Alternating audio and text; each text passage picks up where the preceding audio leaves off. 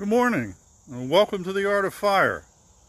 It's a beautiful day in the neighborhood, so we thought we'd show you a little bit about it, and also get online a minute or two early so that anybody that checks in right at 11 isn't missing anything while I figure out the camera. I'm Bruce. I'll be doing the camera work and your narration today, and this is the exterior shot of the Art of Fire. And it really is a converted dairy barn for those of you that may never have visited the facility.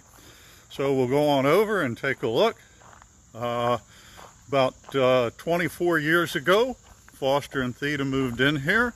Foster rebuilt the place himself after all his training as a equipment manufacturer and everything else that goes with glass blowing. So here's the entry. Welcome aboard. And you don't have to worry about the comments about our neighborhood. Nobody's going to be putting on a sweater or a pair of slippers. So let's bring it on back here and we'll get the show started. So we're walking through the gallery right now. And we'll say hi to Theda over here by the computer. Good morning. Hi. Yeah. Good morning. So if you have questions later on, Theda will be able to help you out. Here's the man that built the place. Good morning, Foster. Morning, you all. How are you today? Welcome to the Art of Fire cane demonstration day, and we're glad that you're here with us. Okay, and here's Josh. Morning, folks.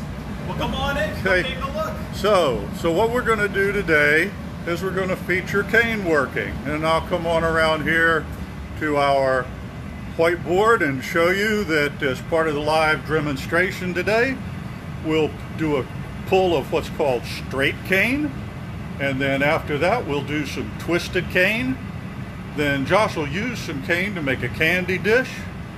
Todd will use the cane in a slightly different orientation and make a mosaic rondelle, and then we'll finish up with a cane vase from Josh.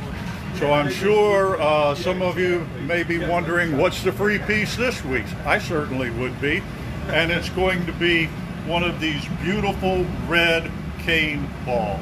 So one of those will be given away for anybody that comments. So be sure to like us, comment, and get your name in a random drawing to win this. And while we're on the subject, we had the winner last week of this beautiful multicolored cat, and that goes to Pamela Johnson Ritter. So congratulations, Pamela. Welcome, David, and welcome, Patrick. Okay, so we've covered the order of operations here, and let's just show you a little bit of what we've got going on. So right here are quite a few of our cane ornaments. We've got twisted cane, we've got some straight cane with white cane twisted, and we've got the monster, which is actually like a gazing ball. And that's made a little bit different. We'll talk about that later. Good morning, David Hogan from Forestville, Maryland. Thanks for joining us. Bridget Blakemore's back. Hello, and I hope you're enjoying the mug you got 2 weeks ago. We'll also have for sale today pairs of cane goblets. So you can see the cane in the top of the cup there. Yeah, I started with number 2, but that's because for number 1, I've got to maneuver over here a little bit and get a side view of it so you can see it with the light behind it. A beautiful twisted cane. That one's actually called veiled cane. The cane is filled with clear glass instead of being surrounded. Number 3, we've got a beautiful mosaic pattern of straight vase.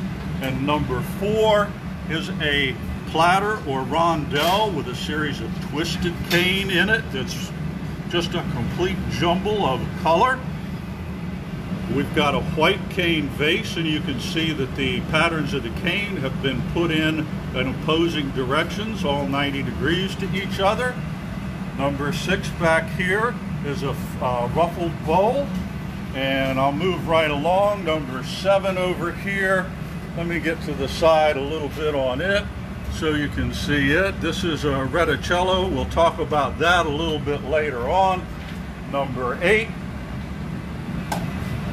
is a beautiful twisted and sandblasted piece. That's what gives it that frosty finish.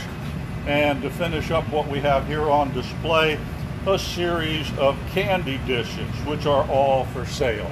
The cane ornaments are $55 a piece. The large cane swirl ball, or the one I called a gazing ball, is $3.50. Candy dishes, there's the price on them, and the cane goblets. The other pieces are priced individually because they're one of a kind, and we'll cover that later. But I think we're probably ready here to get ready with some glass work. So Josh is going to go first for us, and he's going to do a cane pull with white, isn't it? Yeah, so we're actually going to be making what you see here. We're going to have kind of a white center with clear around it, and this will get used into some of the cane ornaments we make and some of the candy dishes. So that's what we're going to start out making. Okay, so what Josh will do is take a preheated pipe, a solid one, and he'll put just a little bit of glass on it, because over in the annealing oven, he's got a chunk of white glass, which is actually much bigger than that little piece that he just held up to show you. Hello, Susan Ledford, welcome aboard. And Christy Halford, thank you. Your cane ornaments stay out on display all year long. We really like that. So there's Josh with that big piece of white, and he'll melt that in here. He's heating it up in the glory hole. For those of you that haven't been with us, it's about 2,300 degrees in there. It'll start melting that white, and Josh will shape it on the metal table. So when he is finished gathering over this, the diameter that he's going to start working with is probably going to be about 8 times what that little thread, that little piece of cane is now. But by stretching it, they'll make it much thinner. It takes a few moments to heat this up, and as soon as Josh gets that ready, he'll head over to the marver, and you'll be able to see the approximate size of that white glass. Joe Marshall, thanks for joining us. Appreciate it. Hey, give us some likes, share what you're seeing. By all means, comment. When you comment, your name gets entered in a random drawing for the free piece that we give away each week. So don't hesitate. We love seeing those thumbs up, some hearts flying across the screen. It all makes us feel good. So here comes Josh now, and there is what was that only 900 degree white glass, and now it's up to about 2,000 degrees. He's going to roll it into a cylinder, and he's also going to roll the end of it so that it's not got sharp edges on it. So it's very important in pulling this cane to keep an even heat throughout the glass. See how the clear glass that's over the pipe is still glowing. He hasn't lost the heat. Now he'll go back in and he'll take his first gather. What'll you do, Josh? About 2 gathers on this? Yeah, we're going to do 2 gathers of clear glass. Okay, so there's the first one, and you can see that the white inside is still moving a little bit if Josh stops turning, okay? And that's a good thing, because he can control it, but it also tells us that the heat is throughout. If he were to let that get cold so that it wouldn't move much, then he'd have to heat the whole thing and basically start all over with heat application. So now he's back into the glory hole and heating that up. Once he's got the heat fully into this and he's got the distribution of the clear glass like he wants, he'll let it cool just a little bit and then gather again. So the trick with this is, before he gathers, he's got to make sure that it's a little bit cold, but he's still got heat throughout. Now you can see that the clear glass is magnifying the white in there, but you're still looking at about a ½ an inch of the boundary of clear glass around the white. Notice he's still got motion in it.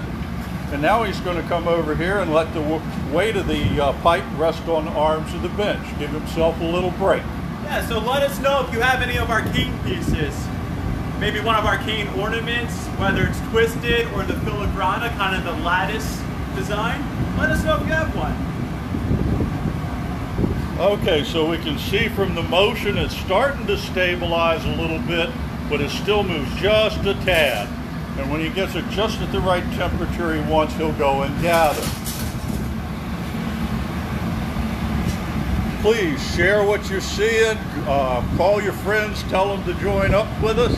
And if you're interested in purchasing any pieces, you can direct message Theta through Facebook or whatever platform you like. And then in addition to that, you can contact her on the website, artoffire.com. And as a last resort, call. But don't call Foster's phone because I'm using it to do the filming.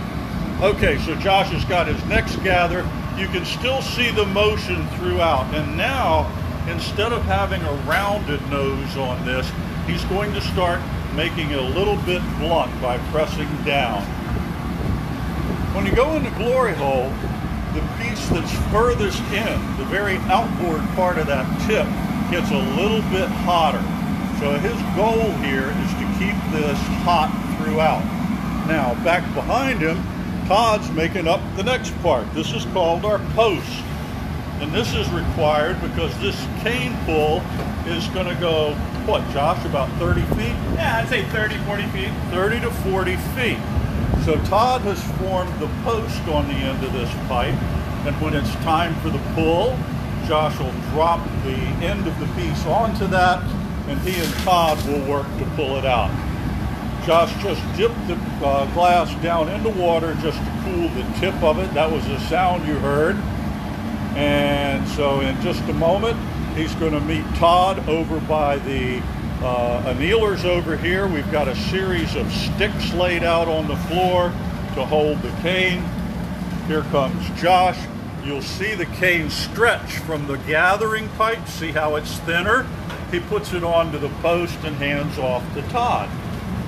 So like we told you, the glass at the end of the piece is the hottest, but that on the gathering pipe is the coldest. That's why Todd's still pointing down for a while.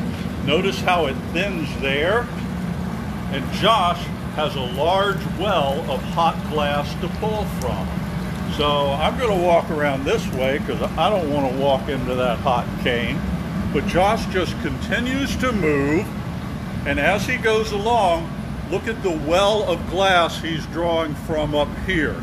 It's still thick, which means it retains heat. And right here, it's still probably around 12 or 1300 degrees. Okay. But a little further down, it might drop down to close to 900. Okay, great.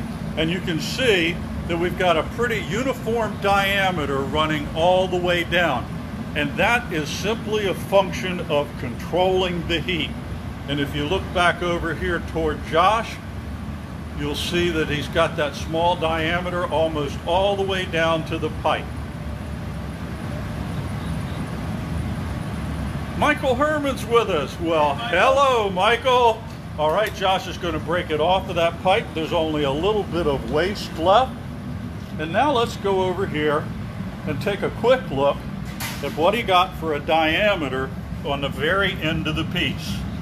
So he got it down really pretty thin, about the same time as the same size as the piece you saw on the table. Right now he's down there breaking it apart into pieces about 9 feet long, maybe about 7. Anyway. Well, come on up, come take a look. Now the cane is still so hot, if I touch it with cold tools, it actually will break. So we actually grab it, I give it a tap down, it cools it, and breaks it right there. And that's how we break it up. This makes it a little more manageable to carry around. And then we'll break it into like 7-inch lengths. Now look at it right down here, and you can see all these pieces are basically the same diameter. So for a total run of about 35 to 40 feet, that's really quite good to have a uniform diameter down. Anything else you'd like to add, Josh?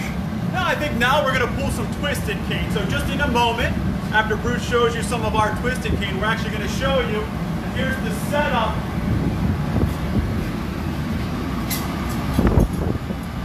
Previous, we pulled some blue straight cane.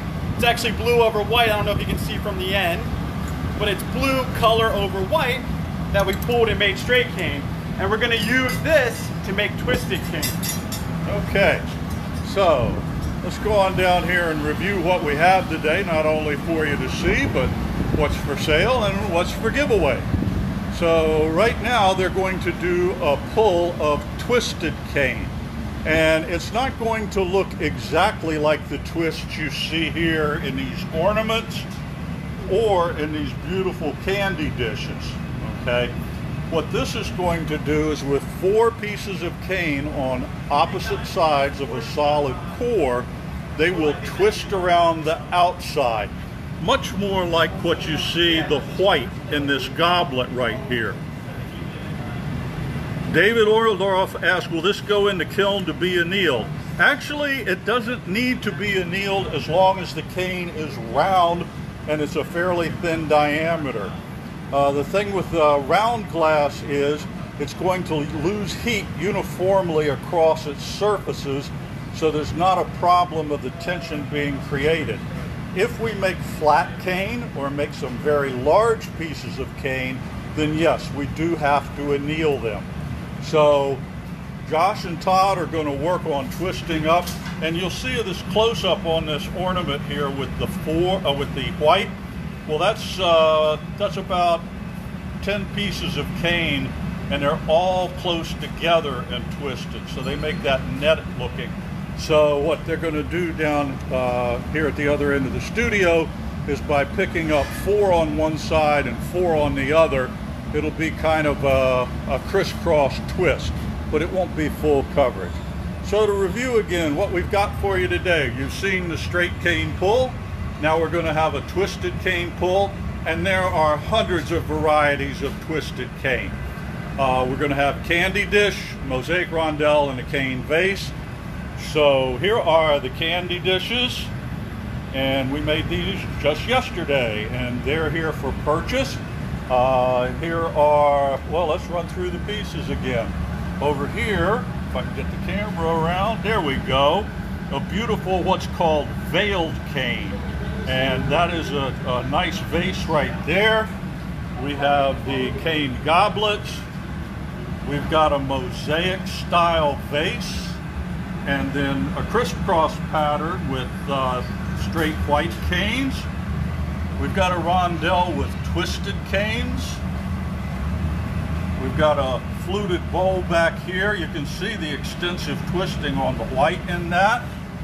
We've got a piece over here that's got little bubbles in it, Reticello style, and number 8 is one that's been sandblasted. So let's get back down here where the action is. Josh has gathered up some glass. So in this case, he wants a core to begin with. So what he's done right now is gathered. He's got one of our cherry wood blocks, and he's shaping this glass up. Will you go for another gather, Josh? Yep. We'll go for another gather and then pick up the cane. Okay.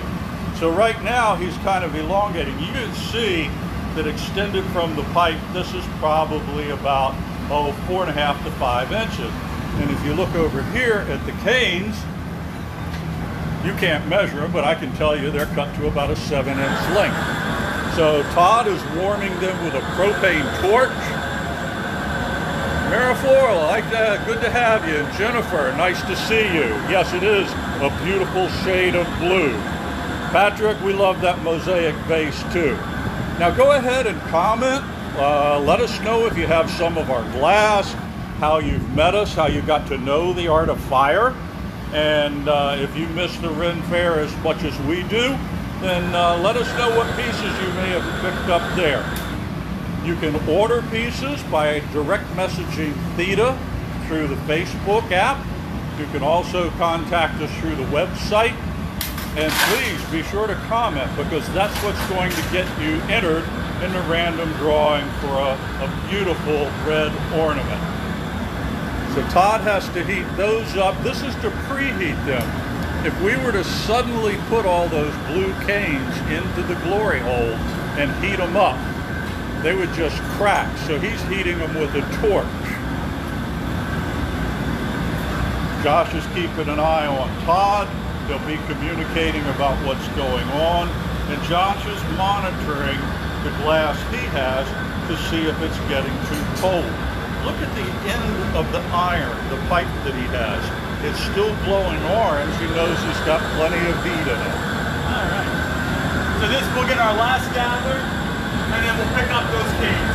So this fresh hot gather of glass is going to surround the core he has. He'll make sure that the shape of it is long enough to cover the canes, and then he will put them on one side, then the other. So here he goes, he gets his cylinder, and now he comes up here, and he goes straight in on one side, he lets it fall onto it, and straight onto the other, and now he's got 2 patterns off 4 on opposing sides. David Orloff met Foster at the Ren Fair and took some classes. Great, David, glad to hear it. And Patty Hayes, you love our work? We love you. Thanks for showing up. Please be sure to comment, like what you see, share it by all means. Now what Josh is doing now is trying to push the blue glass, the canes, into the gather he has.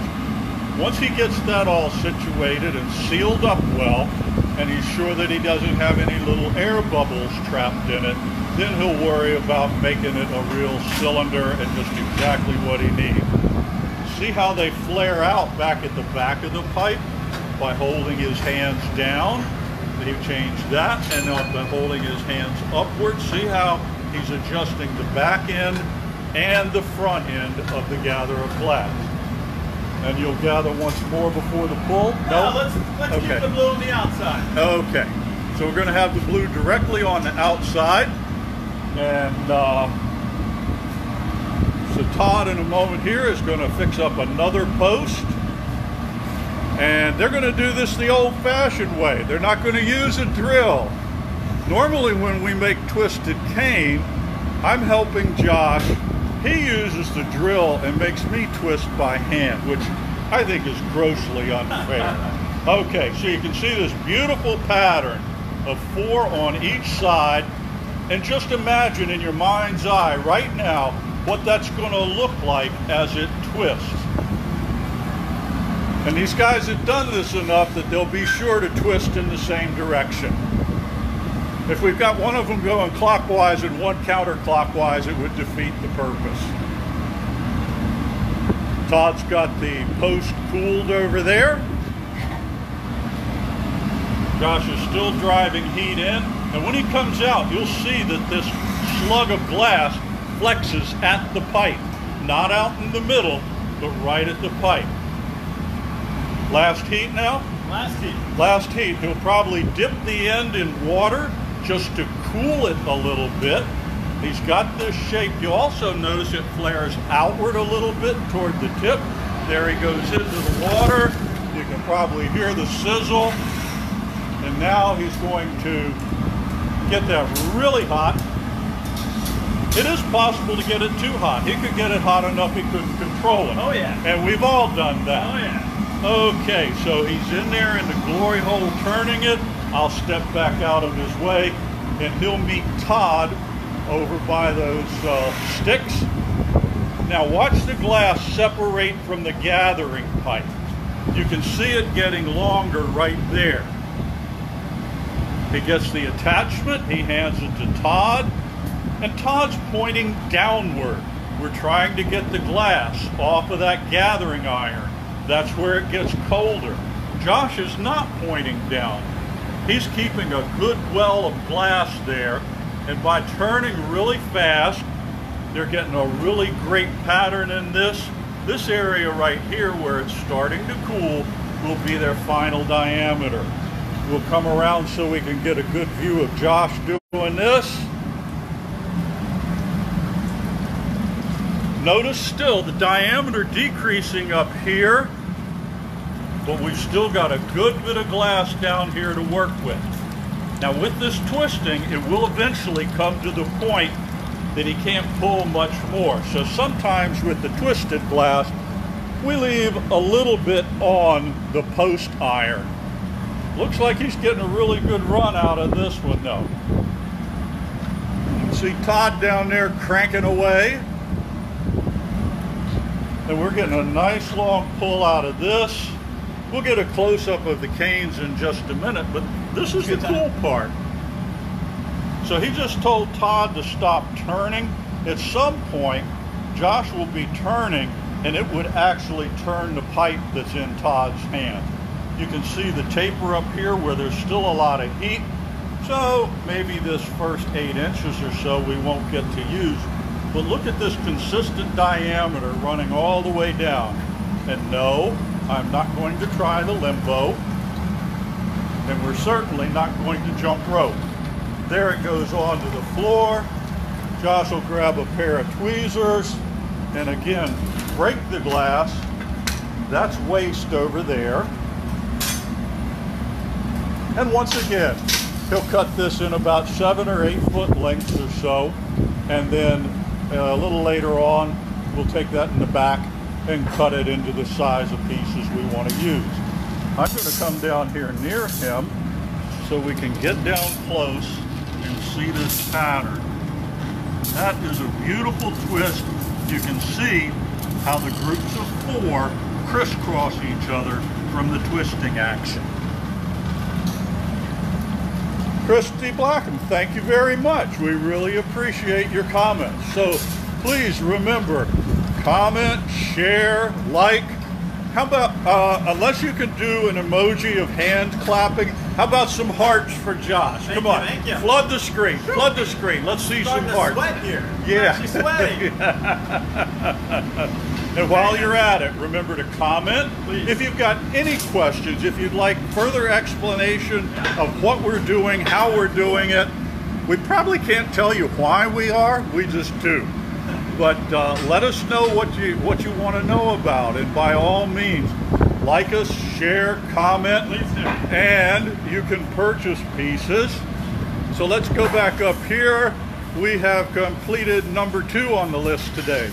We're done with the twisted cane pull. Now the twisted canes can come in all kinds of permutations. We can have 10 or 20 canes that all get twisted around, and that gives us a really fine net, like on this beautiful bowl right here that Todd made. So that's a lot of twisting.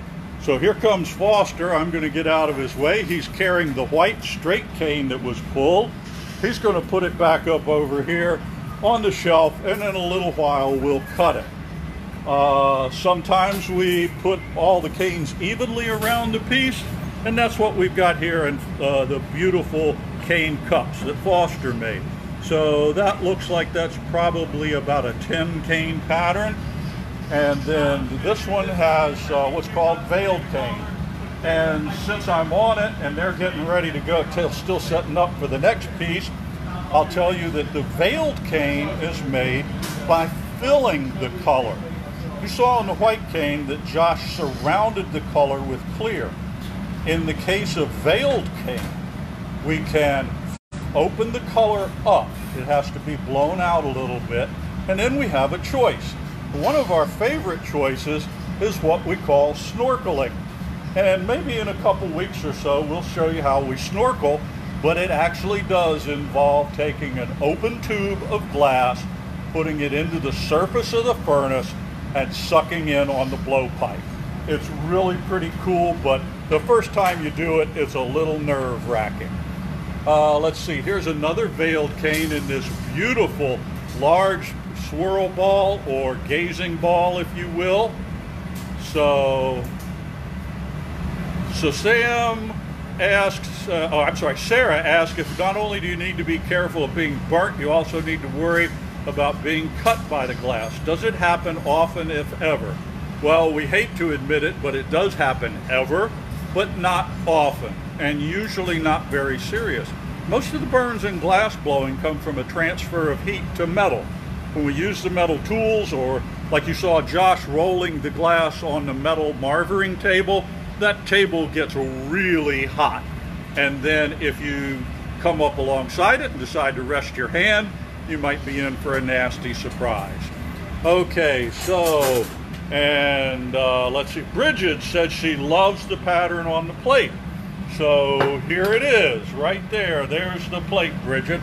Foster's holding up a piece of the blue cane, and with this white background, let's move in and get a really good close-up view of what those crisscross patterns look like. And we call that a wigwag design on the platter, and that's done by twisting the canes in opposite directions along a large piece. So the prices, the cane ornaments, all of these here, plus any that you might see in our catalog. The cane ornaments are $55. The large cane swirl ball with that beautiful veiled cane right there, that's $350. The candy dishes are $149 each, and as Josh and Todd get set up in a moment, that's what they'll be making next. And the cane goblets are $165 a pair. All the rest of the pieces that you see here, numbers 1 through 8 with the exception of 2, are one of a kind. They are individually priced, and we'll cover those for you later. Or if you want to know right now, want to purchase one of these, you can direct message Theta or go on artoffire.com or any other method you can get in contact with her, short of carrier pigeon, or I guess they're called carrier pigeons then. Anyway, that's what we've got for you today. And they're still in the process of working things out. So I'm going to explain a little bit about this little piece over here. This is one I did a few years back, and this has got these bubbles trapped in it.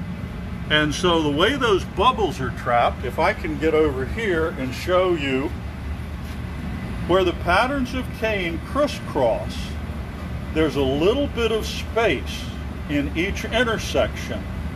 And because the canes are rounded, it traps a little air bubble right down in there. So when you see the pieces that have all those bubbles, they'll be trapped in between layers of cane. Okay, and we might do something like that in another episode. So now Josh is I think ready over here. We're going to come over, and one of the things about picking up cane is you make a collar. So you can see that these canes, which are pre-made, are laid out like a row of pencils. And what he's doing right now is taking a measurement with what's called a pie divider, which is really a shortcut. So instead of having to do the 3.14 thing, all we do is set this and we can measure the size of the collar. What actually happens on these is Josh has done so many of them with the ornaments and other pieces that this is pretty much a standard size. He can just eyeball it. He knows when he's got the collar made the right size to pick those up. But if we get into a 30 or 40 cane gather, we want to measure it. So now he's going to put the pipe into the glory hole, and he's going to blow through while it's in there. And that's going to make an opening on the end, and it actually pushes out some small filaments of glass, and now you can see the hole in the end. He's going to come over and make sure that that's opened up if I don't get in the way of his jacks. He makes sure it's wide open, and then he'll push the collar down onto the pipe for ease of gathering. See how he put the jack hinge on top? He's checking the measurement with the calipers, and he would have got there anyway because, like I said, he does this so many times. Alrighty, so now he's got the collar made, and he's putting that over in the pipe warmer to stay warm. And since I'm holding a camera, he's going to run the plate himself this time, which he does quite often anyway. We work together, all of us, but now he's going to put those canes into the 2200 degree heat and start warming them up. So by doing this gently, he'll get this to the point that they are fused together. So what looked like a sheet of like little pencils is going to become one piece. And then when he uses his collar to roll up on it, it'll pick them all up. So he keeps an eye on it. You'll notice he's holding it downward a little bit into the glory hole, but they won't fall off the end. He's got a couple of metal brackets on the side to keep them from rolling off the side. And about the last thing you want to hear when you're making a cane piece is your assistant with the plate saying, uh-oh, like maybe they twisted the plate a little bit and the canes fell off. But we're in no danger of that here. Foster, do you remember David Orloff? I do. He does, David. He would never forget you. Hi, David. He said he didn't know if you'd remember him. Okay. So, Josh is now moving the little bracket off to the side. Not sure if you can see that with the brightness of the glory hole. That bracket could stick to the canes and make the pickup difficult. So in a few moments, when he's happy with the heat, he'll bring it over, lay it on the bench rails, and grab the collar to pick up the canes. I'm going to come on over here so you can get an end view of the pickup. If you've got any questions, please ask. Make sure to like us, share. The more viewership we get, the more people we get to share this with. And by all means, contact Theta if you'd like to purchase any of the pieces. We'll go over them again in a little bit. And we also have a giveaway this week. And this week the giveaway is a beautiful red twisted cane ornament. So here comes Josh out now. You just saw Foster jump from grabbing moderately hot metal. But it's not all that hot. But every once in a while, the heat of the glory hole actually sneaks under that shield and heats up something you're not expecting. Here comes Josh. He's going to lay the cane on the bench. He's going to come up and start on one end. He makes contact and he starts rolling. Now watch the sheet move up. The sheet rolls up. He brushes, he's going to take his tweezers and make sure that everything stays with the sheet.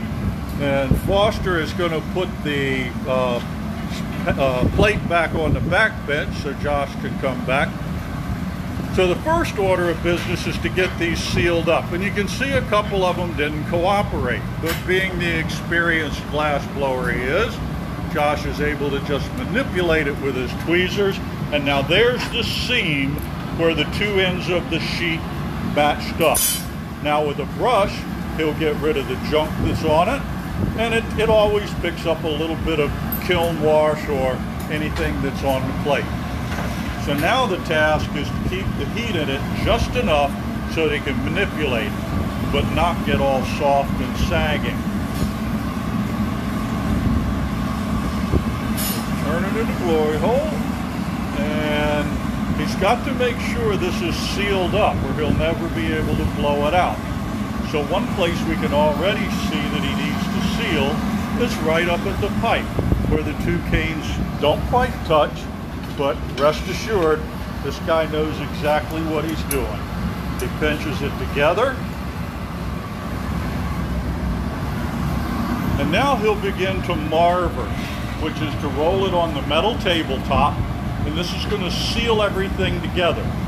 The canes are soft enough that they can push together a little bit, but not so soft that they get all wobbly.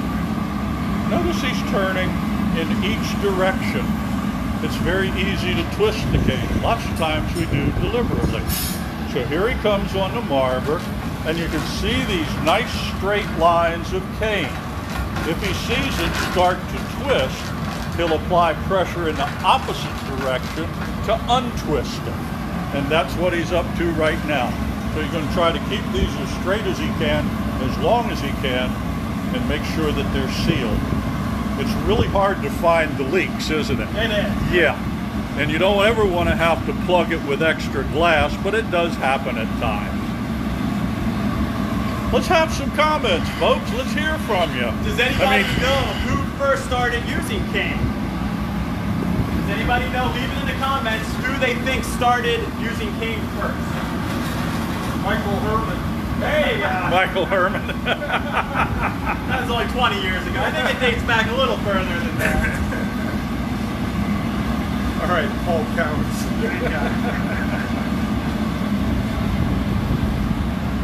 Okay, I'm going to walk around the other side of the marber so you can get a good view of what's going on here. So Josh will turn in one direction, sometimes more than another. You just saw him take a little bit of curvature out of the tip by applying pressure in the opposite direction.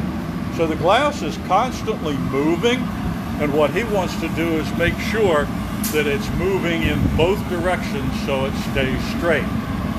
That said, by the time you get to the end of the piece, you almost always have a little bit of curvature at the lip, and we'll talk about that in a minute. So here he goes now. He's using his jacks to seal that open tube. So by cutting that off of there, he's now basically created a cane bubble. And now he can make a piece of glass out of it. He's grabbing his blow hose. This is so that he can actually blow air into the piece while he manipulates the glass with his hand.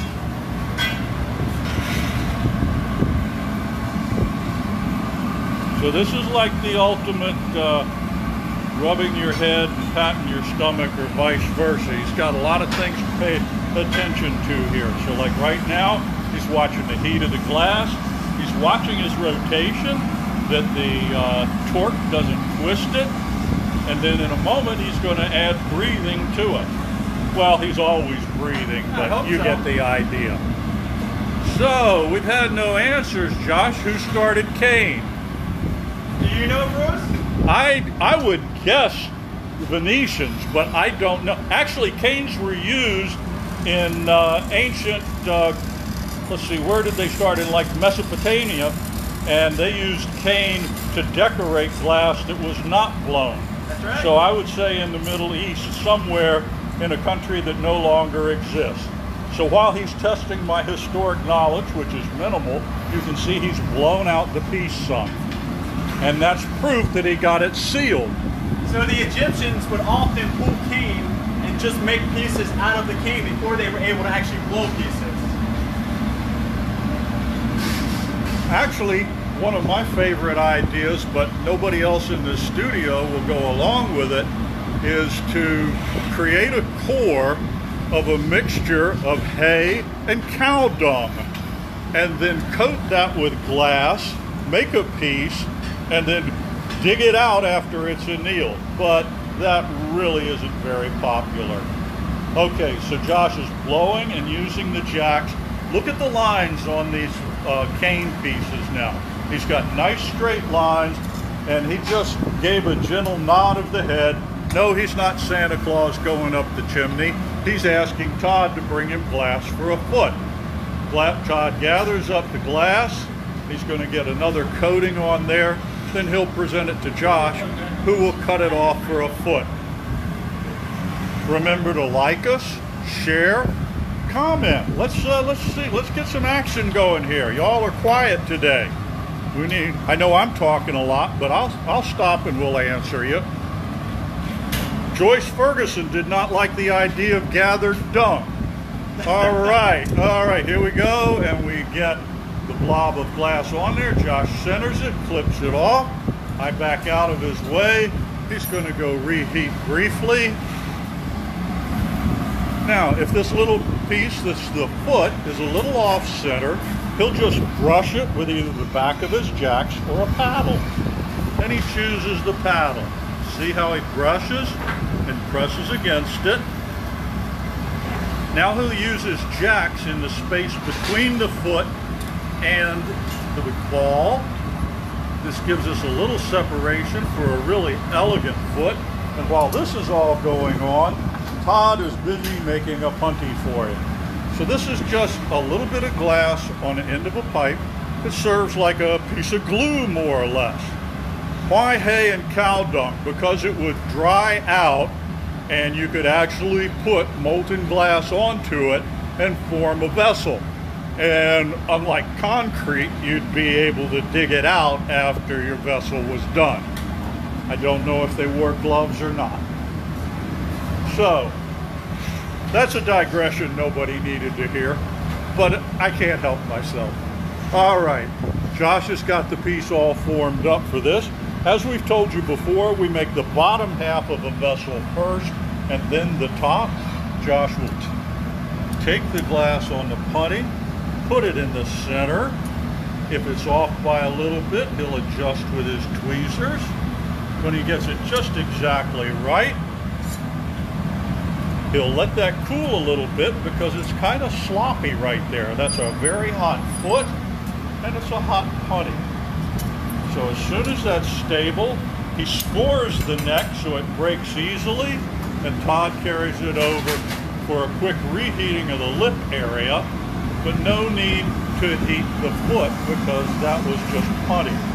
Now Todd is going to come over here and pick up some of this beautiful white that's going to be what we call a lip wrap. And that's an application of color around the end. So we'll come over here and try to take a quick look at the end of Josh's piece. And he's slowing down just a little bit for us. And you can see where the canes come up. All right, so the purpose of the lip wrap is to kind of hold things together and also disguise them. Now he's got two different colors here. He's got white and he's got blue. No, red. That's red? Yep, that's okay. The red over the white. So they are different in their absorption of heat. Not a whole lot, but enough that it will scallop or make the end of the piece stretch more in some places. So putting that band of white lip wrap is something you do to just keep it all under control. Now David Hogan knows more uses for moo poo. I'm so glad to have helped you today. So we'll wait right here as Josh opens the lip a hair. Yep. Todd's coming over to the back. He's taking a flash. They asked me to move closer so you get better and better shots. Now, I don't know if they're getting a little annoyed having to move around me. So, Josh will take the pipe from Todd with a pair of shears and he will lay it onto the mouth, pull back a little, and a thin string of white comes all the way around, and then by pressing straight down toward the floor, it just peels off. Beautiful work, guys. So now all that's left, like this is a piece of cake, yeah, is to open the vessel up. And I'm going to make a quick trip down there while he's reheating, and we'll take a look at some of the ones that are the finished product. Again, these are all for sale. We've got a multitude of colors, and this one back here that has a lot of different colors, you can see the scalloping, and the same thing here. And in the blue here, you can see how things scallop. And that's because some of the glass pulls at a different rate than others. In other words, the heat makes it pull. Right at the top, you can see just a little bit of curvature in the canes where the force of the jacks were applied. So we'll get back down to Josh now, since I know you want to see what's going on. But having looked at the finished product, you kind of know what to look for. So here we are with the ball of glass, and he's got the jacks in.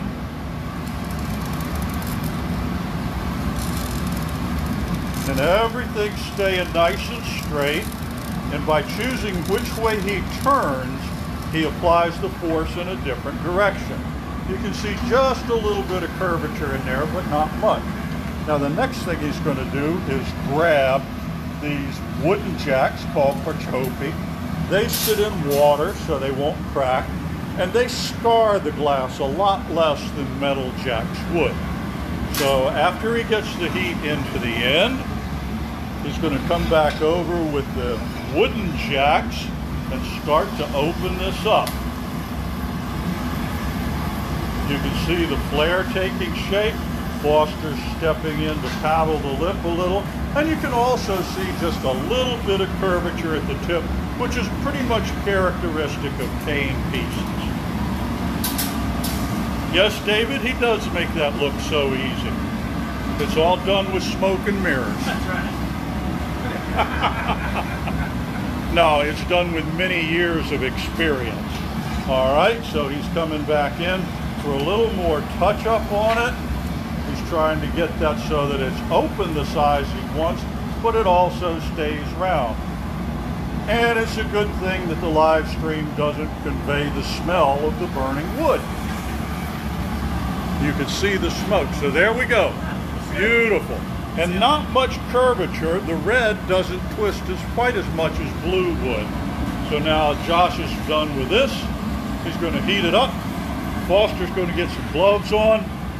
They'll take the piece off and put it away in the annealer. And this one's available for purchase too. So if you'd like this one, direct message Theta.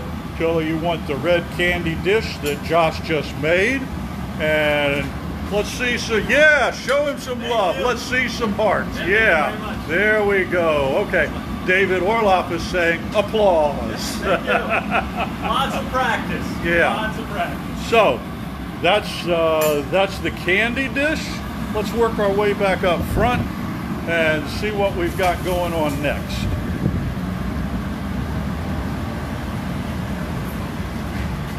Alrighty. So we've gotten through the cane pulls and the candy dish. Next is going to be a mosaic rondelle. The mosaics are made basically by pulling a piece of cane but then cutting across it instead of using it on its length. So I'm going to pick up one of these little pieces of cane here and try to get it up in front of the camera. So you can imagine if we took this and cut it into 1/2-inch long pieces, you would see the end of it. Now this particular piece of orange cane doesn't have a very interesting design, but the cane that Todd pulled and will be heating has a really interesting design. Here's an example of one right here where each of the little pieces of Murrini, they're called, is basically a square and it's blue and it's then filled. Okay, so that's what we look like with it.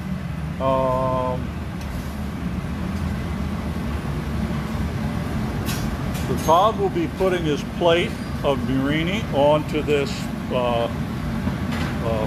handle, the shovel, and yeah, so he's going to be getting set up there for a minute. So let's go on back to the display table and what's available. So number one, or first thing, not number one, but be sure to comment, because you put the comments in when the randomized drawing is held next week. This beautiful red twisted cane ornament could be yours. I'm not sure if we ship to the Netherlands, Michael. All right, so that's our giveaway for this piece. And we have quite a few cane ornaments up here on display. Some with the twisted color like you see with the red one. Some where the color is just like one single band, but it's the white cane that's twisted up. So we have one with multiple colors. We've got one up here in red, and here's a blue. Those are $55 each. This gazing ball or large cane ball with the veiled cane is $3.50. And then the candy dishes right here, just like the one you saw made, those are $149. Message Theta, tell her which one you want, or you can even place an order for one of the colors with your choice. We have a pair of cane goblets here. They are $165 a pair and can be ordered in other colors. So it's gonna be, so Todd's got his plate of Murrini warming up over here, and I'm gonna get over here real quick and then out of his way. He's gonna lay them down here, and there's a good shot of the Murrini that he'll be picking up. So those were like canes that have been cut into small lengths. All right, we'll get out of his way while he prepares to keep going. And he's going to start heating those up. And we'll come back over here to the display table. We've got this beautiful veiled cane vase here, number one. And I'll go through the prices on these while we're waiting. That is $399. The Murrini vase here is $6.50. The wigwag rondelle, someone commented on earlier, $6.50. The Murrini vase number 5 is $6.50. The filigrana case, the twisted white with the beautiful pink, that one is $5.75. The Reticello with the Encalmo is $8.25, and the twisted cane vase is $4.25. Now, these prices admittedly are a little bit higher than pieces like mugs or things like that, but the work that goes into them is very intensive. It takes a long time just to get everything together and make it, and then on top of it, you've got to have the glass blowers experience to make them. So, Bill O'Donnell, I remember you from the class. Welcome aboard, and thanks for the kind words. Hey Josh, Bill O'Donnell says hi, he remembers us. Yeah. Bill took classes with us, yep. Absolutely. Okay, so Todd's in the process now of heating up this plate of Murrini, and he needs to get it to a good temperature to where they'll adhere together as a sheet, just like Josh did with the piece he made. So it's going to be back and forth into the glory hole and then several adjustments. Please let us know what you think. Comment, share, like, all that good interactive stuff. Throw some hearts at us, we'd love it. How do you think those cane dishes work as a light shade? We do make lamps, usually or lamp shades. They're typically custom orders, okay? So that would probably require contact with the studio. That type of cane could be used, but I would imagine you would want something a little bit larger, and we'd have to be a little bit thicker with it to hold up. If we had a really thin, light piece, it might not stand up to the drilling and the construction. So what Todd's getting ready to do here is make us a rondelle. I looked up rondelle, I love Google, and the first thing I saw was a dagger. Apparently during the medieval period, or some of you that go to the Renaissance fairs may know that a rondelle is a type of dagger. It's also a piece of armor.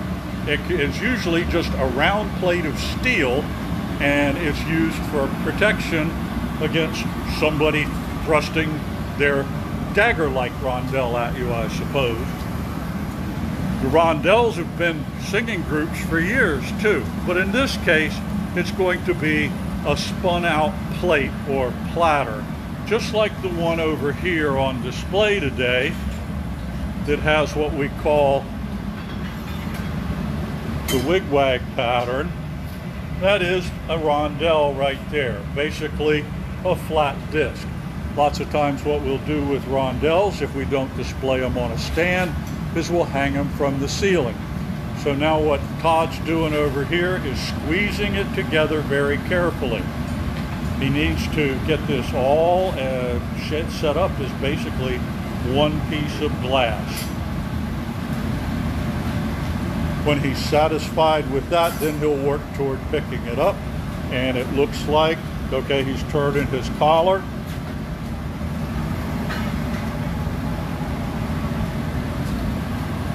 So we'll come on over here, see if we can get an action shot.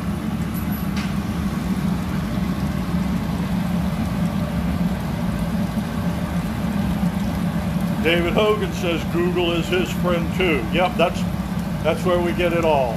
So Todd's in the glory hole, getting his heat on there, making sure that everything is sealed up and uniform. He needs an even heat throughout. That's one of the things that's hardest for glass blowers to learn, is to get an even distribution of heat. Okay, so here we go. He's going to take his collar, and he's going to come from there. He's going to let it go from both sides. It's still hot, and he's just flexing it a little bit. These are much thicker. They're a little trickier to deal with. So he's taking a nice measured turn around. Josh is going to remove the pastorelli out of the way, and then Todd will work on bringing this around gently, nice and slow, to join things up. He's going to brush the kiln dust off of it.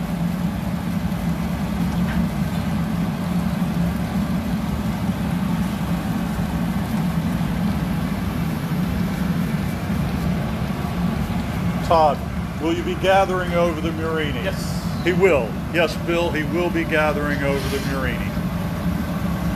It's probably essential simply because with all those colors in there and a slight variation in thickness, if he were to just use that unadorned, the heat differential between portions of it would cause it to be uneven. And by coating it with a clear gather on the outside, he'll be able to control that quite easily. So you can see he's really pushing on it, but that's because he doesn't want it hot enough to just fall all over. So it takes just a little more time and concentration, but well worth it. Valley Shepherd, thanks for joining us. Hello there. Okay. Let's have some comments. Let's have some questions. You don't want me going back to the cow dung, I'm sure. So let's stick with this. All righty. Todd's going to keep heating that. In the meantime, Josh has taken, did you take the blues you just pulled? Yes. These are the blue canes that Josh and Todd pulled a few moments ago. And Josh has them set up on a plate ready for the next piece. So, is there a concern that there is no coating on the inside, David? No, there's not. Because what will happen is the outside will form the basis of it. The open, if you will, inside of it will present a face that has nothing else on it, so the Murrini will stand right there. The heat distribution won't be a problem because of the clear that he has on there. You can feel the texture on the interior. You'll be, yeah, like Todd said, you'll be able to feel the texture. So now that he's got it closed up, he's bringing it over and gently laying it on the marver around that seam, just to seal it up. We'll walk over there and watch some of the marver work here for a moment. He'll do the same thing just like Josh did. He'll simply roll it on the marver, and there he goes with his cylinder. So he can use the marver, he can use his jacks, he can use a variety of tools, but he can get this now sealed up, rolled into a really nice cylinder, close off the end, and then gather over it. So you see how we take what is basically a tube right now, and then in a little while, we make a bubble out of it. Notice how that he's pushing down on it and it's sealing at the pipe right now. Then by raising his hands a little bit, he gets the force applied to the tip of the glass. Now back to level and make a nice smooth cylinder. So it's this constant, oh, those are beautiful. Come on, let's see some hearts. Let's show some love. This man's hard at work here.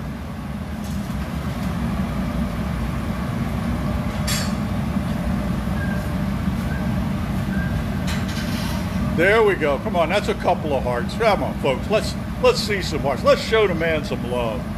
There we go.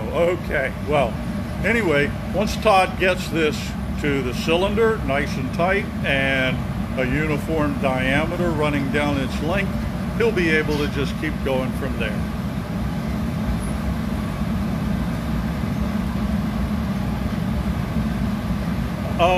Bill asked what he'll do with the scrap.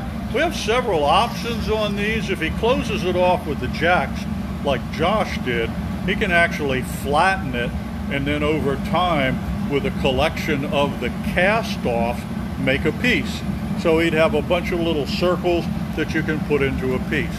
Another option would be, if he chose, would be to put some clear glass down and then plug the end with clear, but we'll see what he does. Notice the angle of the glass, and that's what allows him to apply the pressure evenly. He wants a good tight seal there right at the pipe so that it doesn't leak. And all that orange glow tells you he's got a lot of heat in it. Now he's going to start to level out the bottom just by applying gentle pressure and pushing. He twists it a little bit, and that helps to untwist what he's got. So here we are shaping up the cylinder. We got a pipe cooler over here, which is actually a more recent addition. What have we had this, about 8 years? I don't even think Maybe that long. not that, 5 years. So for a long time, we didn't have a pipe cooler. I would bring my 7-Eleven water bottle and just squirt it. But, well, we lost a piece that was hanging over there. It's off the end here. So let's see what the damage is. Oh, okay, there's a witch trap. The witch has escaped. All right. Well, yeah, because we have them, if you can see them, we have them hanging up. Yep. Just some others we have. And I bet the leather just dried out and just at that exact moment broke.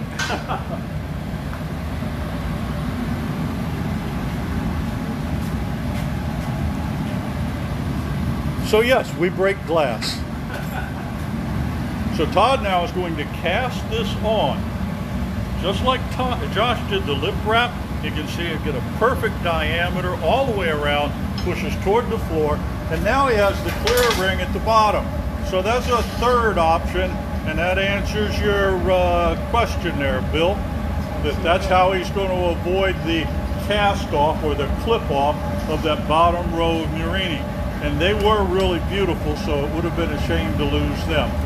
Now with that clear down there, he can push that together, and that'll be the bottom of the bubble.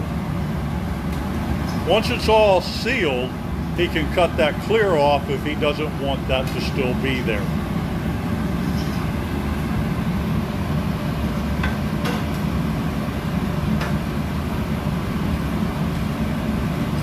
So he's using the jacks now, and he's kind of pushing that clear over and squeezing it. So now you can see that this is going to seal up that tube without losing a bunch of Murrini. Got a bit of a mess there, experts.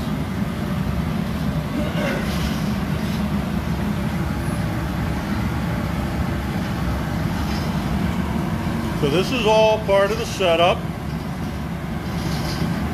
Once he gets this formed into a bubble that is completely sealed and would allow him to blow into it, then he'll go ahead and gather over. So be sure and like us, share, and comment. The comments are what's going to get you entered in the drawing for that beautiful red twist ornament. If you don't comment, you're not in the drawing. And Josh, and not only is an eminently skilled glass blower, he's figured out how to go through the records of an 1 and 55-minute broadcast and randomize the comments per person. Tell me you looked that up on Google. No, I just broke it down for how many seconds were in the whole broadcast. Okay. And then randomized that amount of seconds, and it came up with the lady that won our cat from last week. All right.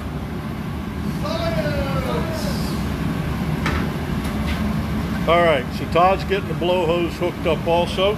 You can see a really good detail of the Murrini here. They've cooled off enough that they're not glowing. Absolutely beautiful. Okay, Todd's gonna heat that up some. He'll be shaping this. He'll probably blow a little outward pressure against the block, and that is what will make sure he gets the inflation to the size he wants. What type of piece are we making now?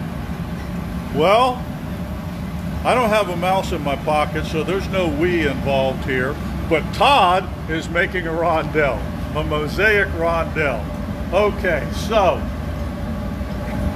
it's a flat disc. I wasn't quite Very similar. We're just going to walk right past that. Very similar to this piece here. It's round. It's narrow. And it'll either be mounted in a stand for observation, you could put it on your mantle, or sometimes we drill holes in them and hang them from the ceiling. I'm not going to walk down to them, but if you look at the end of the studio down there, just above the door transom, you can see that we've got several rondelles hanging from the ceiling. So let's get back over here and watch the real action. Takes a little while to drive the heat in like he wants. You can see from that bright orange glow that he's got it hot. It's also moving all around, so the block is going to help put a skin on it and stabilize.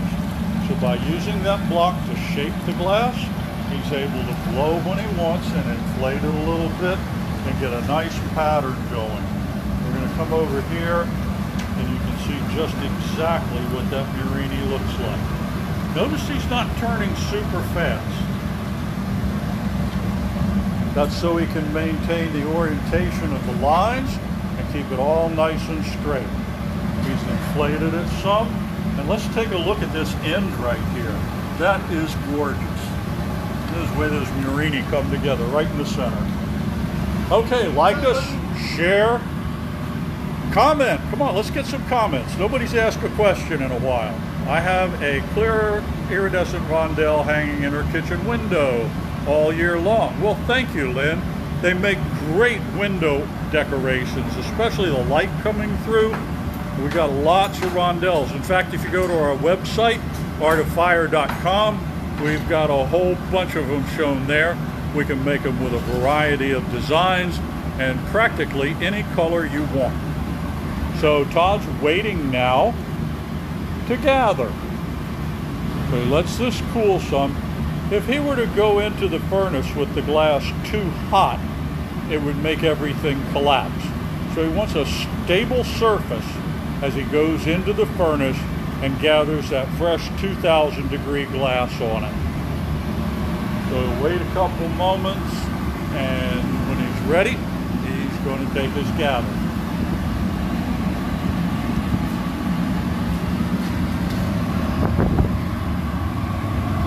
So he reaches over the ledge, lets the glass plunge down into the pool of glass, and as he turns, he increases his speed, and now he's going to drizzle some back off into the furnace. So we still have more to use later on. He's going to close the door up. You noticed he let the glass drizzle off, drain off by pointing it down, and then he's got the amount of glass that he wants. He'll probably grab his shears and trim just a little bit, take a little bit more off. There we go. And you can still see the design of the Murrini throughout. So what he's got right now is a very cold core, because we sat here and watched him let it get cold, and he's got a really hot exterior. So the block now is shaping it. Does heating repeatedly or too often damage the color? No, David, it doesn't, okay? The color's going to stay constant. If you blow a lot and overblow the glass, you can stretch it to where the color gets thinned and it kind of dissipates. Yep, Bill, drip and strip, that's what we could call it.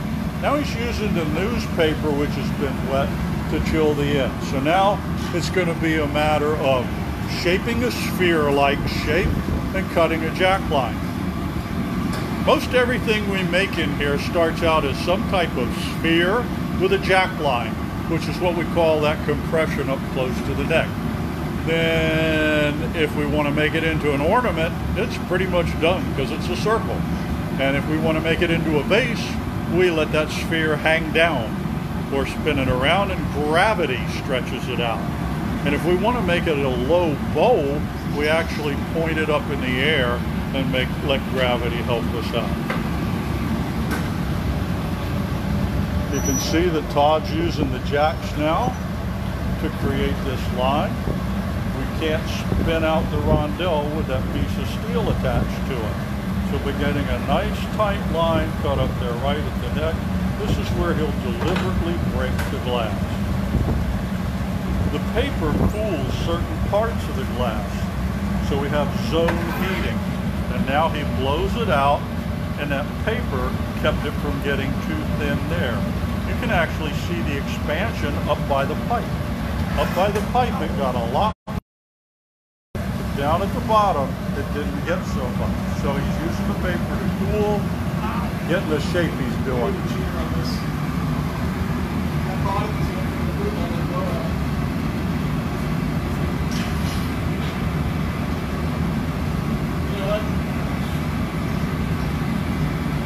So he's going to be communicating with Josh what he wants. And we're going to switch to a tall ruffled bowl. Ruffled bowl? Okay. So we're going to change it up a little bit. And sometimes that happens. Sometimes the glass kind of changes things. Lynn asks, what is your favorite kind of piece to make? My favorite kind of piece is the next one I'm going to make. How about you, Josh? A favorite kind of piece? I really like working with the cane. Okay. I really do. You can get some really amazing kind of lines, geometric patterns into it. So I really do love working with the cane. Yeah. It's a lot of fun. Todd does a lot of mosaic pieces. I like doing the mosaics and the white with the little threads. It's my favorite piece. All righty.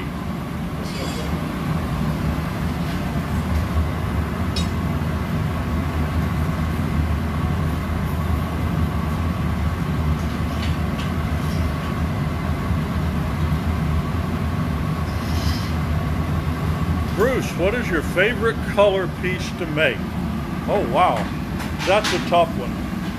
I'm a little like Josh. I'm really partial to cane, and I like working with that, and I can put a multiple group of colors together. I particularly like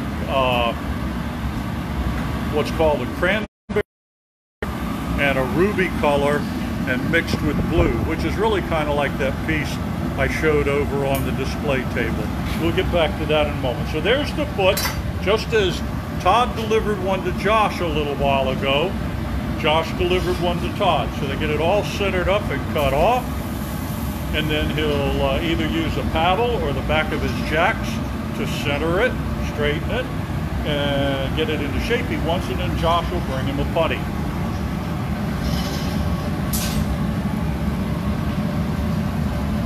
So you can see the glass down on the bottom of the piece. Todd's reaching for the paddle. Oh, he's using a footboard. This is even better. So you can see that's two pieces of wood, and by squeezing it between them, it forms the foot. How elegant. All right. So the footboards have been used for a long time to form a foot on the bottom of a piece. It's basically just two pieces of fruit wood that are hinged together with a piece of webbing, and then we burn some slots in it so that they'll go onto the glass and form that nice, elegant foot. And you can see how really well shaped it is. Josh has got the putty made, he's ready, and he's cooled the pipe off.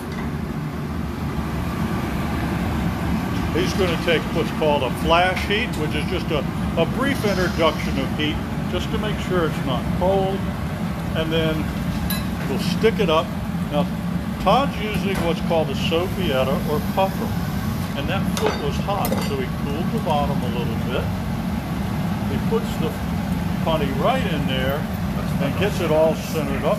When he's happy with that, and there to all right, sorry about that, folks. We're back. Entirely on our end, a loss of Wi-Fi, and we couldn't create a hotspot quick enough. I'm hoping you're still with us. Please don't have given up. Anybody there? Hello, hello. Come in. All right, well, we're going to go ahead with the filming in the hopes that folks might turn on their computer later on and see us actually on the website. So here we are back with Todd. We missed a portion of things, but he's got the connection to, hey, we got 2 viewers, a couple people didn't give up on us, we're up to 3. We apologize, folks, we're really sorry. It's just a loss of Wi-Fi. Next time we will be prepared with a hot spot to get going right away. Todd's now opening up the bowl with his jacks. He's going to keep working that. And he's flattening it. Bridget, you're back, we're back. we're trying with everything we've got. Okay, so we've got 6 of you back, and Kathy, welcome aboard, Kathy Henley. Okay, you need trophies?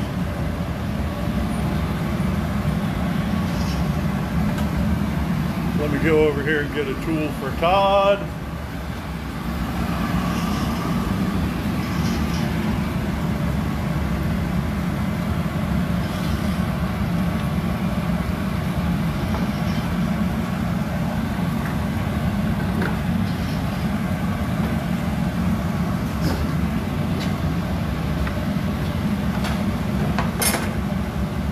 Using the paper to shape and to chill.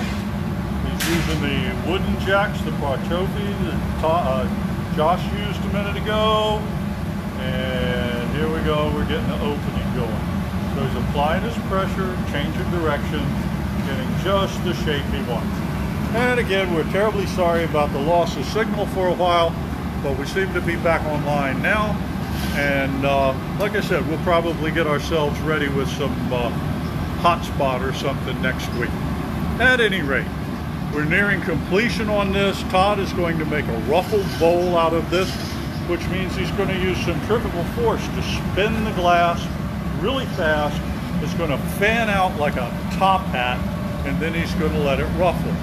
We'll move in just a little bit closer to see some of the expansion here. You can see it looks a little wobbly, but that's just because of all the heat in it.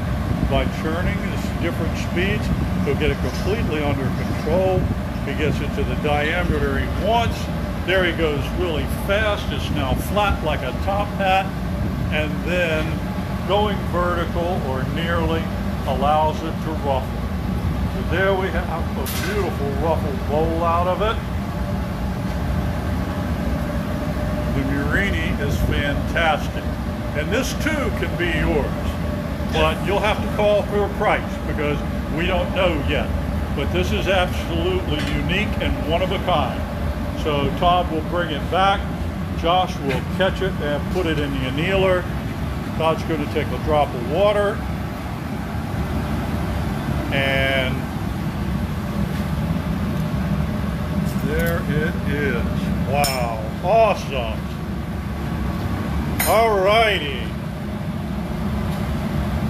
Cool, wonderful. All right. Well, let's see some hearts and applause for Todd. Thank you, Todd. Beautiful. Yay. Bridget says, wow. So over here, you're going to do the bell pickup? Yep, we're going to do the bell. Okay, so Josh is going to do what we call a bell pickup. And he's going to pick up this cane here. And you can see it's almost in a square pattern. And what he's going to do is form some glass on a blowing iron, and he's going to shape it basically like a toilet plunger. And we sometimes call it a plunger pickup, or a more elegant way is to call it a bell pickup. I like bell. You like bell better. Maybe like the name my Chihuahua should have. That's right. I'm just joking, Joyce. Okay, so anyway, he'll make this bell or plunger out of the glass, and then when he comes over here to do the pickup, when this has been heated, he'll bring it from above straight down onto the canes, and they will get caught on the rim of the bell. So let's go on back to our table and see what we got over here. I'm going to get out of the heat for a moment. So is that the same pattern cane we saw him make earlier? Yes, Bridget, it is. That cane is what he and Todd pulled with the 4 pieces of blue on each side of the core. And so Todd will begin to warm that up for him. Josh will form the bell or plunger pickup on his blowing iron and then pick that up. So let's go back. Well, sorry about the interruption, folks. Glad that you've stuck with us. And we're down to number 5 now, a cane vase. So we have options as to how to pick the cane up. You've seen it rolled up from the sides. Now you're going to see a plunger pickup And what this is going to do, or a bell pickup, this is going to create a draping effect. They'll form loops in the cane. We'll explain that a little more as we go along. But for what we've got here today for you, comment, please. Get your name in that random drawing, however it is Josh figures it out. And a beautiful red twisted cane ornament can be yours. That's our giveaway this week. And should you desire any of these other colors and make a purchase, we have several on display here. There are tons of them on our online sales, artoffire.com. Cane ornaments are $55 each, and you can see a wide variety of colors. And if there's something you really want that you don't see, ask, because we can make it. All right, we have this large cane ball here, sometimes called a gazing ball, and it's really massive, and the veiled cane on it is gorgeous. And this one is $3.50. We have candy dishes here, just like you saw Josh make or the demonstration earlier. These are all with the twisted cane, some with a mix of colors, some with a single color. We've got violet, blue, red, green, pink, and a mix. All right, and those are $149 each, or you can purchase the one that you saw Josh make today. We have cane goblets right here. They're $165 a pair. If you don't like the blue, that's not a problem. Just let us know and we can make a pair custom for you. The other pieces are all one of a kind, so they're priced individually, and these are all much more difficult to make. These are really represent an extensive amount of work. This number one here is a veiled cane vase. You can see the beautiful blue and pink running the whole distance, and no gaps really between the canes. And so it really shows well in the light. Number one is $399. We've covered number two, the goblets. This number three is a mosaic vase, and this one is $650. Number four is the rondelle in the wigwag pattern, and the wigwag rondelle is $650. And we've got a Murrini vase here where the white canes are laid in opposition to each other. That's $650. The filigrana and cane back there is, well, they're calling me from back here, but they're not quite ready yet. So Foster's heating the end of this. So I was going to show so that Josh could take his tweezers and pinch it apart. So up to this point, he's just blowing a bubble in the glass. But what he's doing now is separating that, and he's going to open it up. Let's see. I took your parchofis. Did you get them back? Yep, we got it. Okay. So he'll use jacks and the wooden jacks to form the plunger or bell. So anyway, we'll get back over to the table in a minute. We're probably about 3 minutes from the pickup, be my guess. Josh needs to open this up, and he's already got a pair of calipers on his bench here set to the diameter he needs. That's going to be the size of the opening, and what will happen is when he drops that plunger straight down onto the plate, it will entirely encompass the canes. There won't be any gaps. In fact, there'll be some left over on the corners, which will either fold up or cut off, depending on how he feels today. So, he's going to start opening this, and Foster's going to paddle the end. That extra pressure of the paddle pushed hard on the glass thickens it, and he wants a nice thick spot there. So now he puts his calipers up to see where he is. If he needs a little more opening, he just stretches it some. Now he goes with the calipers again. And you can see that bell shape formed now, that plunger, okay? All he's doing now is stabilizing it, getting it nice and round. He'll put a little bit of heat into it, probably right on the edge of the opening, so that it sticks to the canes. And when he and Todd communicate that everybody's ready, Okay, so they're talking back and forth with all this noise. I don't hear too much, but anyway, he's getting the end of that hot. Todd is over here getting the plate hot.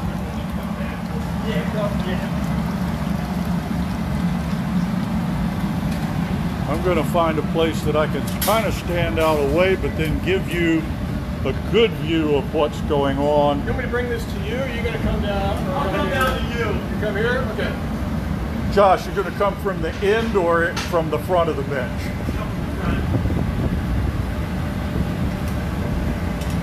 So we'll get you a good picture here of a bell pickup or plunger pickup.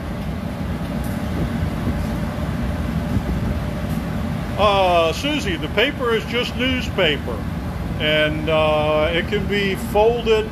You take about 7 sheets of paper and fold it really thick, and then you soak it in water, and it's a perfect insulator. It won't burn you.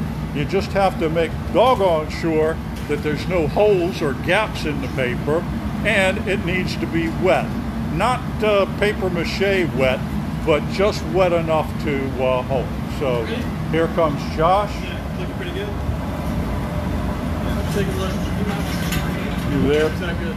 Yeah, I'm gonna. Okay, here's Josh with the bell. He's gonna take those 2 Ferretti, those little metal pieces away. One last little adjustment, a short application of heat, and then away we'll go.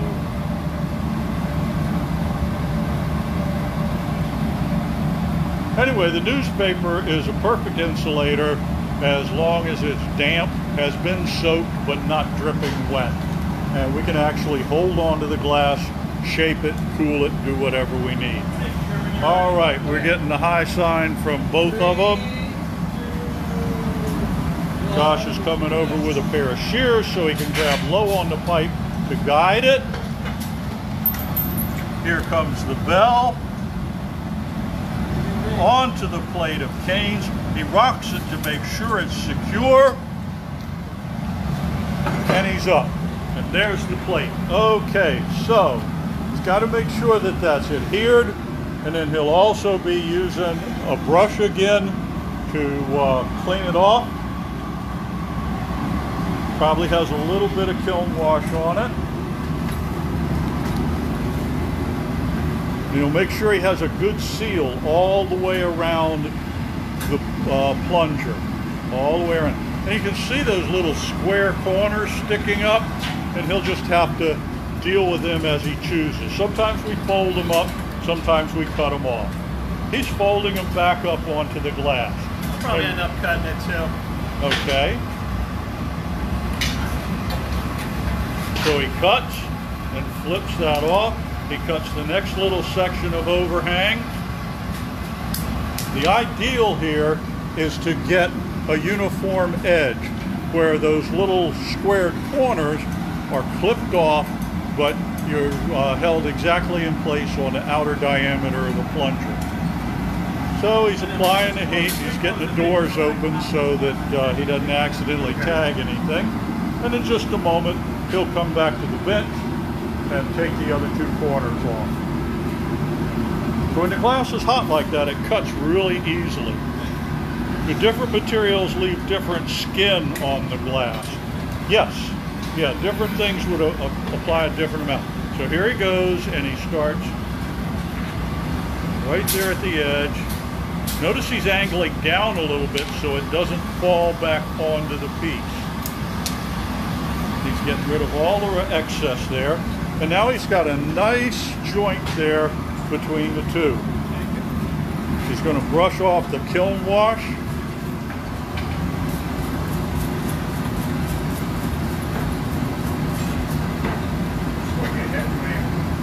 What's that? It does look like an automobile headlamp. No, we don't make headlamps. We'll make lampshades, but we won't do headlamps.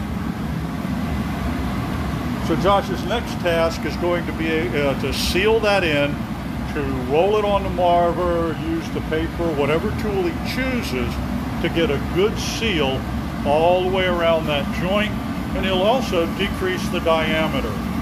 Are you going to gather over this, or are you going to make a collar and transfer We'll it? collar and transfer it. You call strictly ruffled pipe. So the question I'm just asking him is, what are we going to do with this thing? So it's got an awful lot of clear glass on it that you can see. So what's going to happen here in a few moments, by using downward pressure, Josh is going to decrease the size, the diameter of this piece of glass.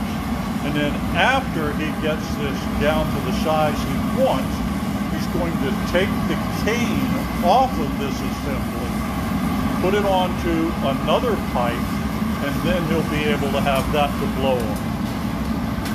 Do you develop that technique at Art of Fire?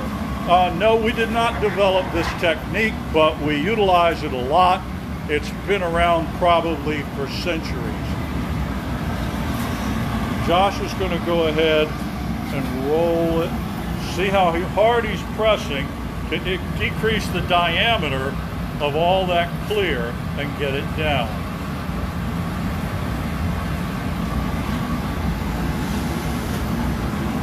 Would you have just a second after a reheat to show him the loops by burning slow?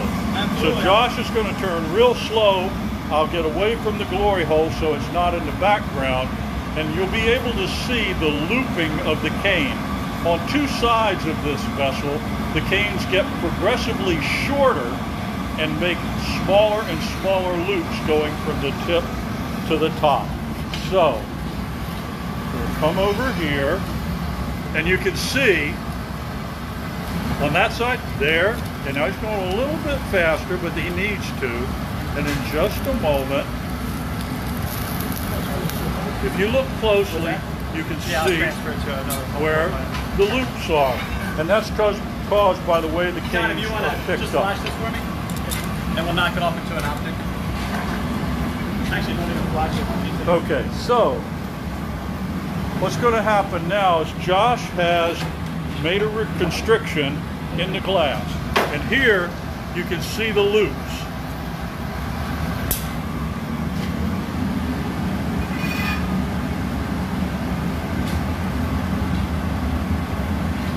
So they're going to knock this off into the optic mold, and then after it's in the optic mold, Josh will take another pipe and attach to it. Todd's cooling it with water like he did before. Yes, Susie, we do feel that it's been done before, but we do it best. I'm sure there are a lot of glass blowers around the country that might disagree. So how about if we say we do it well, and that's a good thing. So we're going to get this all reassembled here onto another pipe. Josh is over at the other bench. He's made a collar. Todd's going to knock that off into the... Sometimes the glass is a little hot. It takes a moment to break free. So we'll break that off into the optic mold.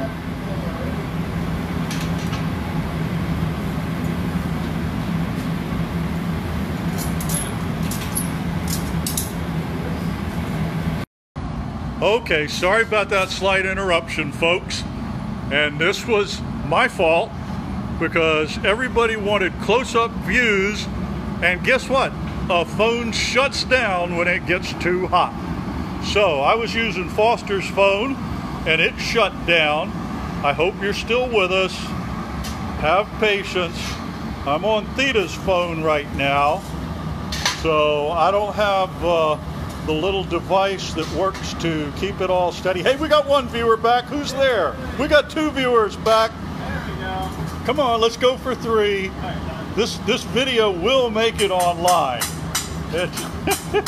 We're pedaling uphill. All right, we're getting this cooled off, and into the mold we're going to go. All right, we got 2 viewers. Hey, how about using the comments and tell us who made it back? All right, so now we're going to get the collar on there. Hey, we got a heart there. So all that work for that little tiny piece, just like in practice. All right, so now we're back here trying our darndest. Got 2 viewers. So if you wind up watching this later on YouTube and we've had interrupted service 3 times, hey, it's not what you can make, it's what you can fix. Well, Rachel Whitaker's back with us. So anyway, Silicus interruptus. Anyway, Josh now has successfully got the piece onto another blowpipe, and he's going to be working that for a few minutes, sealing it up, and then we'll be on our way. So again, we apologize for the delays. All those beautiful close-up shots of a bell pickup and the cane layout and everything else, overheated Foster's phone, which we use, and being the smartphone that it is, it's shut down. So Josh is going to get the ball of canes stabilized and settled up. What's next, Josh? We're going to gather over it and make it into a vase. Okie doke. So you can see it's a lot of work just to get this design. You know, we started out with all that clear glass with that cane, and you know, all that clear glass actually gets thrown into that bucket. We just get left with that bell pickup of the cane. So a lot of work goes into just one little piece. All right. So we're kind of hoping that all 3 of these videos go together and give you a finished product or a feel for what we've done today, but we're trying our best. So Josh is using the block now and stabilizing the glass, getting a good shape and everything. In just a few moments, he'll probably blow it out just a little bit, get just the right shape he wants, and then after that he'll gather. Laura's back with us. Thank you for your patience, Laura. We appreciate your efforts on our behalf. Foster's making his way down here. Is your phone still hot, Foster? Can 2 of us go live at the same time? I don't know. That's a good question. Well, that's a good question. Well, close that up, Foster, off of the camera and go to Facebook. Bottom center. And go to Facebook. Yep, get your Facebook app. And now try go live and see what happens. All right. So Right in the middle. Okay, now we can get a good look at those canes, and I'll try not to burn up Theta's phone either. You can see the loops in the canes now. Okay.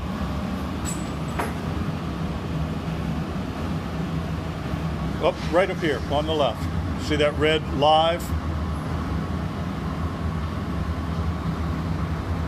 Okay. All right. Well, let's see what happens here. We've got Theta's phone on.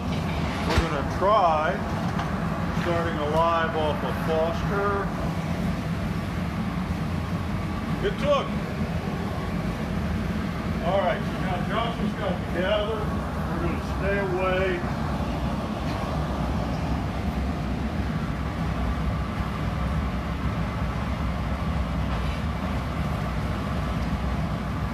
I don't know what's going to happen to 2 phones. Maybe I'll just shut this one down. What's that? All right, so now Josh has got to gather. We're going to stay away.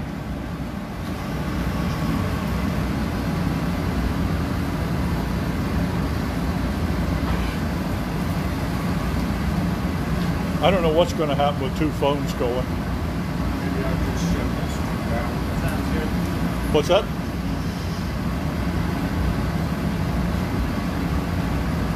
Josh is using the newspaper to shape the glass and using gravity by hanging it downward.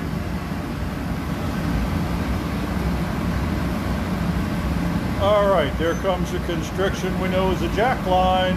This is going to eventually separate it. It's not going to cut it all the way down right now.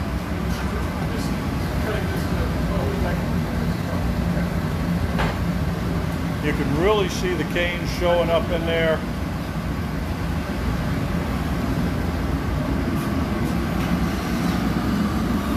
Do we have anybody back with us?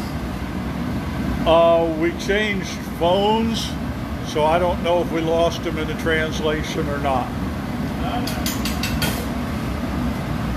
Hey, we got one. Somebody's back. Identify yourself, please. We're glad to have you. So Foster's phone cooled off, and we're back on that. And we'll put some notifications up on the web page and everywhere to let you know that a full hammered together video will be available. Josh is blowing into it now with the blow hose while he uses the jacks. You can see the glass expanding, but the jack line stays tight. And he's going to work this out, blow it out. And Rachel, how about a thumbs up if you got the feedback?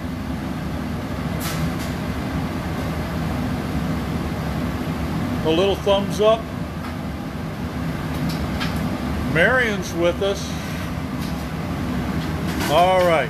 So a lesson learned about sometimes giving you that real close-up shot is not a good idea. There goes a thumb. Okay, great. How about a couple of hearts? Show us some love. All right, so Josh is inflating. As I said earlier, most pieces are made by building a sphere with a jack line or a neckline in it. And then from that point on, oh, there's lots of hearts. Bless your soul. We need it today. This has been an adventure. Anyway, now that he's got the sphere with the jack line, he's probably going to swing it out now. Is that where we're headed? Yep, we're going to swing it out. All right. I like to ask him musical questions. Have you heard of Swing Out Sister? He's ignoring me. Okay. He spins it around like a propeller blade, and watch what he's done to the length of the vessel now. And watch how the canes have stretched. Now with all that heat in there, they're going to be a little bit harder to see, but right now you get a really good view. I'm going to back up just a little bit so we don't get this phone too hot again. You can't say we don't try to give them the best experience possible. All right. Flattening now? Yep, let's flatten the bottom. Okay, so he's going to flatten the bottom, then Todd will bring him a putty, they'll do the transfer and finish the vase.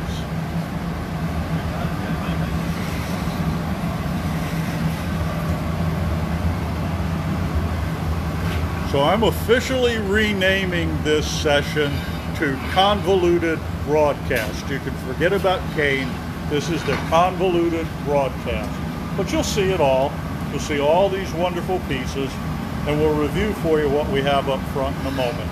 Because right now, that breath-holding moment when you transfer the piece to the putty. Did you ever close your eyes on a transfer, Josh? No, never tried that. All right, he gets the putty attached. Make sure that it's centered, like right on the same axis as the center of the piece.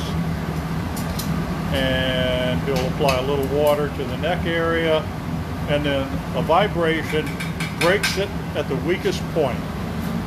Todd takes it over to start the heating at the glory hole, and then Josh will grab it and take over. Matthew, welcome back. Marion, thank you. Trina, we're glad to have you. Honestly, we're not trying to make today's video like a game of hide and seek, okay? Really, we're not. We wanted to have a nice, smooth operation, everybody able to see everything all the time. But you know what? We'll get by. So Josh now is concentrating the heat at the lip, or the other end of the vessel. The bottom half is made. You can see the color cane design in there swirling around right now because it's backlit by that 2,200 degree glory hole. So after he gets that heated, he'll come back to the bench and open them out. And I'm going to keep a safe phone distance So now what? I have to add phone distancing to social distancing? Oh man. Here we go. He's back to the bench. You can see the orange glow in the end of the piece where it's really hot. Gets his jacks in to do some shaping. Flares it up. You want to paddle? I'm good.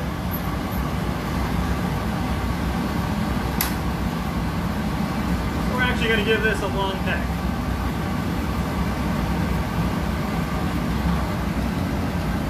Knock that off. Yeah, so I'll pull the neck and then we'll knock off the excess. All right, so what he's doing is he created a little fold in the end, kind of flower-like, and what he's going to do is pull on that, chill it, and then actually break it right there where that crease is, and have a much smaller and thinner diameter.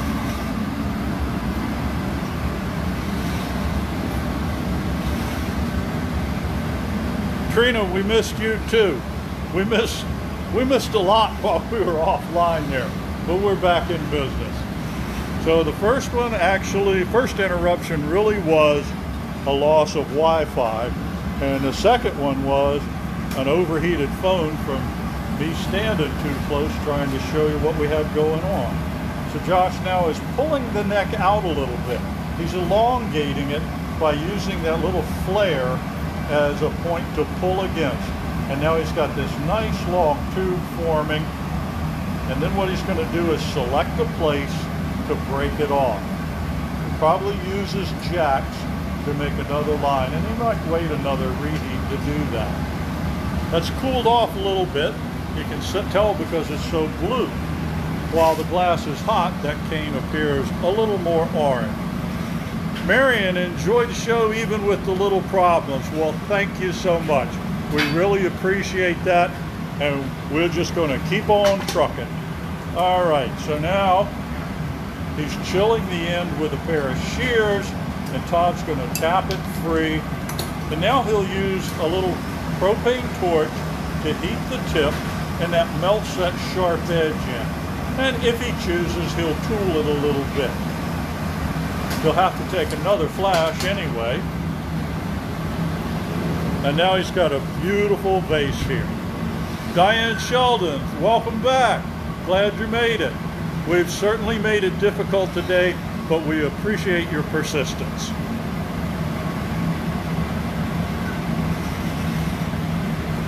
So now you can see the tip of that glowing where it's so hot, but watch how quickly it cools.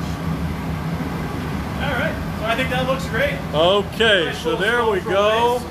A beautiful blue cane vase done with a bell pickup, which is a little bit different than the normal. Todd has heated up the gloves. Josh is going to give the putty a tap. And away we go to the annealer.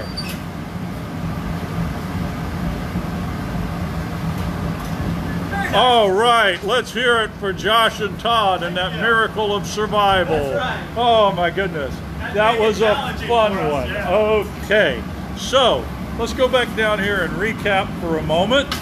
And again, apologies for the interruptions, but life goes on. And here we are. Okay, so this is our third live stream. So, hey Josh. Hey, yeah.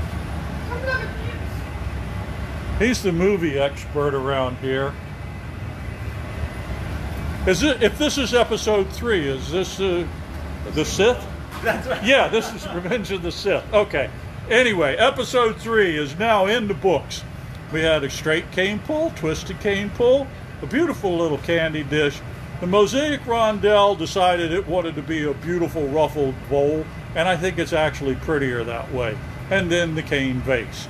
So, if you like, we have for purchase all of these beautiful ornaments, and if you've commented on any of the sections that we've broadcast today, you're in the running for our drawing for this free piece of glass, a beautiful red twisted cane ornament. Should you choose to order an ornament, there's your price up there. They're available online, and you can get other colors and styles if you like. This large cane ball over here is $350. And the candy dishes, you saw Josh make one earlier. We have 6 right here on display. You can order one of these if none of these colors strike your fancy. Cane goblets are $165 a pair. And then we have a variety of one-of-a-kind pieces, starting with this veiled cane vase, number 1. Number 2 you saw, that was the goblets. Number 3 is a mosaic pattern vase. Number 4, the wigwag pattern rondelle on a stand. 5 is a Murrini, the white that are in opposing lines. 6 is a veiled and beautiful pink ruffled bowl. 7, I'm particularly proud of, the reticello with pink and blue and cranberry and an encalmo top. And number 8 is the sandblasted with the frosted look twisted canes. So there you have it. That's our demonstrations for today. We're glad to have you. Thank you so much for those of you that stuck with us. We'll do our best to avoid that the next time, and we will be back next Tuesday with more glass blowing at the Art of Fire. Have a good day.